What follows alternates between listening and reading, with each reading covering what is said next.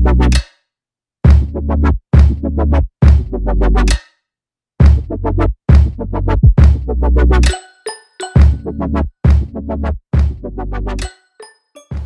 عليكم ورحمة الله وبركاته، أهلا وسهلا فيكم بالجزء الأول من مراجعة DJI FPV System، السيستم الجديد اللي نزل بالسوق اللي الكل حكي عنه بعالم الريسنج درون، اللي هو السيستم الديجيتال اللي اجى من شركة المعروفة DJI. البرودكت هذا أو المنتج هذا نزل، هي عبارة عن نظارة قطعة بتركب على الطيارة اسمها ايضا. هي عبارة عن فيديو ترانسميتر، جهاز إرسال فيديو، جهاز استقبال راديو، انتينين اثنين، وكاميرا عالية الجودة. إذا بدك قطعة زيادة تقدر تشتري ريموت الكنترول الخاص فيهم، إذا ما بدك ريموت كنترول بتستخدم عنه بتقدر تستخدم الريموت الخاص فيك.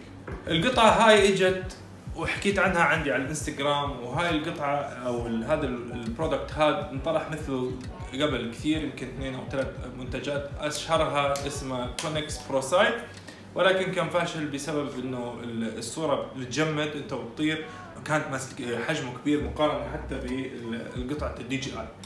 النظاره هاي جودتها عاليه جدا، ما راح احكي عن تفاصيل كثير، راح احكي عن الاشياء اللي انا شفتها. نظاره وزنها 420 جرام، الشاشه اللي فيها دقتها جدا عاليه لدرجه انه يعني يا ريت فيني احضر عليها فيلم. يعني وزنها ما بتحس فيه بسبب انه وجود هاي القطعه اللي على الراس فوق. لو كانت هاي القطعه مش موجوده كان ممكن احس بوزنها كثير على راسي، بس القطعه هاي موجوده وزعت الوزن على يعني على الراس كامل.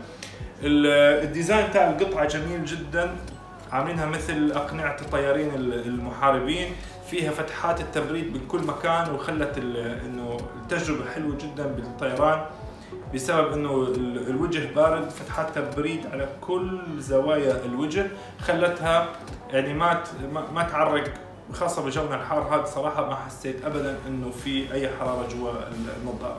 ولكن اللون الاسود للنظاره يعني هم ما تعلموا الدرس من فات شارك من زمان كانت كل نظاراتها سود، بعدين سوتهم بيض لانه اخف امتصاص الحراره، انما هاي حرت علي يعني من يومين.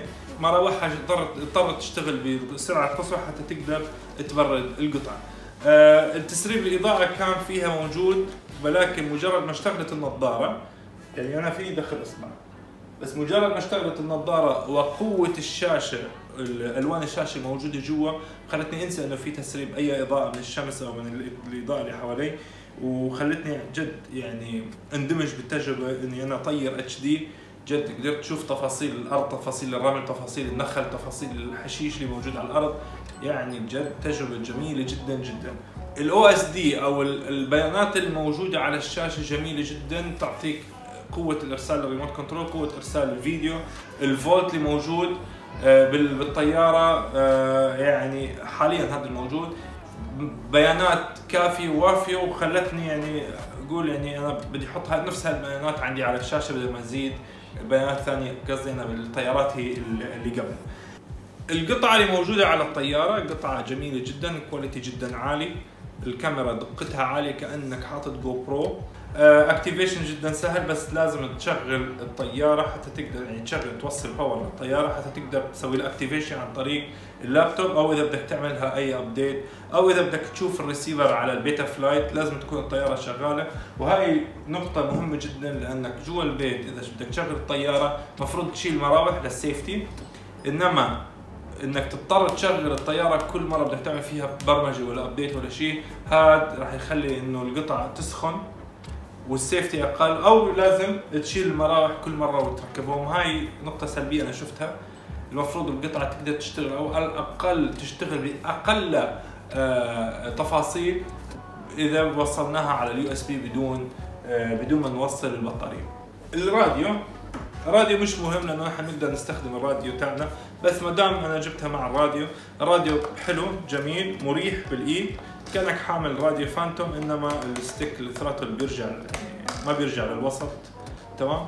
السويتشات كواليتي عالي جدا، مثل اي ريموت كنترول لفانتوم او لانسباير. ولكن النقطة السلبية من الريموت هي انك ما بتقدر تركب عليها اي موديول، يعني ما فيك تعمل له يعني توصل مثلا مثل ريموت كنترول الافر سكاي، تقدر تبدل يعني تردد الاشاره على الاشياء هاي، زائد انك ما في شاشه تقدر تبرمج عليها اي شيء، ما في اصوات تايمر كذا مش موجود، وما بتقدر توصل على سيميليتر حاليا، ما بعرف المستقبل ممكن يعملوه، بس حاليا ما فيك توصله على اي جهاز محاكاه تقدر تتدرب فيه على الكمبيوتر. حجمها الكبير للنظاره خلتني ما اقدر احطها باي شنطه تقليديه للاف بي في، فاضطريت احطها يعني بمكان ثاني تماما. بس الحلو فيها كمان انه بتقدر تشتغل من اي بطاريات 4S، يعني اي بطاريه درون عاديه موجوده بالريسنج درون تقدر توصلها، بس لازم تكون 4S واقل وليس اكثر لانك بتحرق النظاره. بالجزء الثاني راح اوريكم طيران بمقارنه الانالوج مع الديجيتال باماكن معينه فيها تشويش بالانالوج ما بتلاقيها بالديجيتال، والعكس صحيح. عمليه تسويق هاي القطعه انها بلاج اند بلاي كانت عمليه جدا سيئه. اضطريت الحم كيبل الباور، كيبل الجراوند، بعدين عندك كيبلين التي اكس والار اكس عشان الاو اس دي، عندك كيبل الاسباس وكيبل الجراوند كمان للاشاره. يعني كان مضطر يكون في الحام، يعني الموضوع مش بلاج اند بلاي، لازم يكون واحد بيقدر يلحم.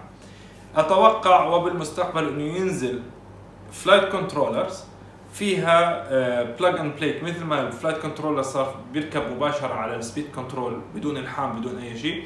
اتوقع بالمستقبل هذا رح تكون نقطه ايجابيه جدا جدا جدا بهيك نظام، انه القطعه الاير يونت مثل ما هي بتركب فيها واير من وراء بلاج اند بلاي، بيركب واير مباشره على الفلايت كنترولر. اتوقع حتشغل الفلايت كنترولرز وليس شغل الاير يونت نفسها. التجربه جدا جميله، وانتظرونا بالجزء الثاني حتى اتكلم عن تجربه الطيران نفسها بدل ما تكون عن الهاردوير. شكرا للمتابعه، ولا تنسوا تسووا سبسكرايب لايك، واذا عندكم اي سؤال اذا عندكم اي شيء سووا لي شير. اذا انت على الانستغرام تي في لا تنسى تسوي لي لايك وتنشر الفيديو عندك، واذا نشرت لي الفيديو عندك على الستوري انا راح اعمل لك ريبوست عندي. واي واحد عنده اي سؤال اي استفسار لا تنسوا تتواصلوا مع الانستغرام على الدايركت مسج. انا فعال اكثر شيء على الانستغرام، مني فعال على اي مكان ثاني. اذا بدكم تتواصلوا معي على تويتر، اذا بدكم على الفيسبوك، على اليوتيوب اوكي، بس انا فعال اكثر شيء على الانستغرام. وشكرا جزيلا والسلام عليكم ورحمه الله وبركاته.